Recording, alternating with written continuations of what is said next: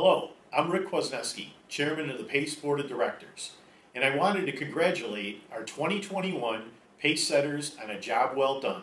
I know last year was a challenging one for our agency and for our community. I'm very proud that PACE was able to keep our buses running, expand service, and make huge progress on our capital projects.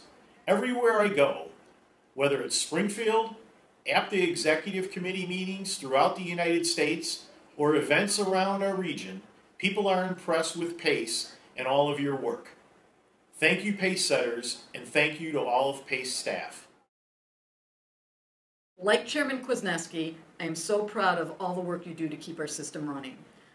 I can't thank you enough for making my first few months as executive director so successful, or for all the work you put in to get the agency to such a good place despite all the challenges we've faced.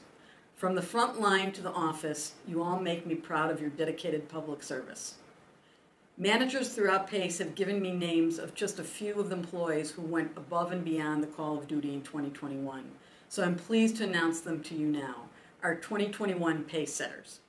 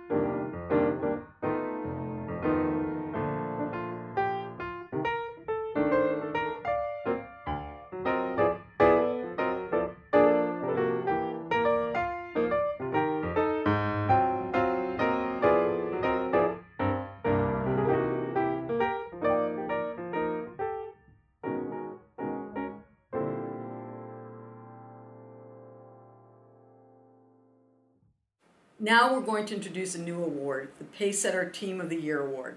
These employees work together to implement a critical upgrade to PACE's paratransit software, Trapeze version 19. Staff worked long hours day and night to ensure the upgrade was a success, and their efforts were greatly appreciated by me and our riders.